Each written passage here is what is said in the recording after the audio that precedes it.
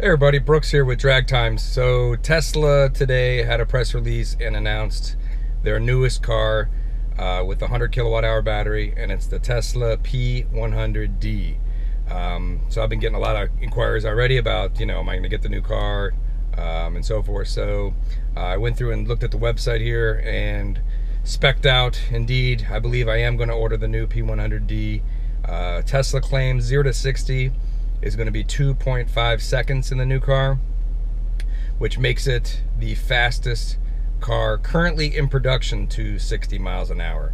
I guess there's a few other cars that were definitely faster, Porsche 918 Spyder and some others that are not in production anymore. So current production cars, this will be the quickest car to 60 miles an hour. How it performs after that, we'll have to see. Recently, the P90D, the latest refresh, ran 1080 in the quarter mile, and we tested a similar car to 60 miles an hour, and it hit 2.65 seconds to 60 mile an hour. So the new car going 0 to 60 in 2.5 seconds. That's a pretty significant increase there.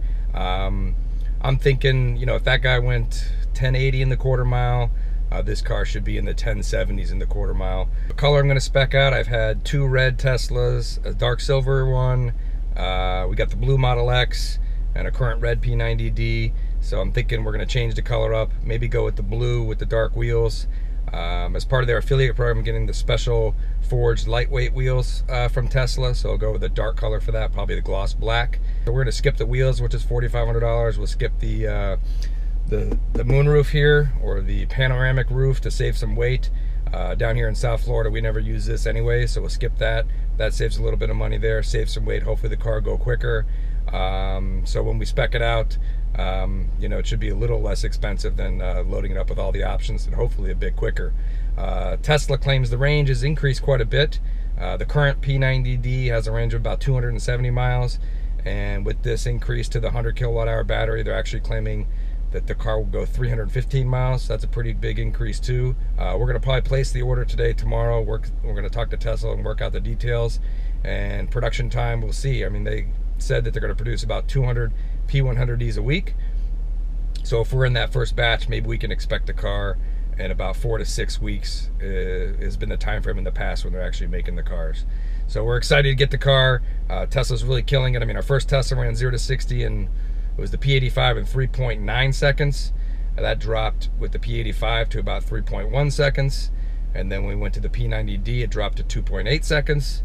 And then with the refresh P90D, they're hitting 2.65 seconds. And now with the latest P100D, it's going to be 2.5 seconds, well into the 10s in the quarter mile. So with this big performance increase, 0 to 60 in 2.5 seconds, quarter mile in 10.7, 10.8, the days of the Teslas getting passed by in the quarter mile are going to be over. I mean, not many cars can run 10.7 in the quarter mile.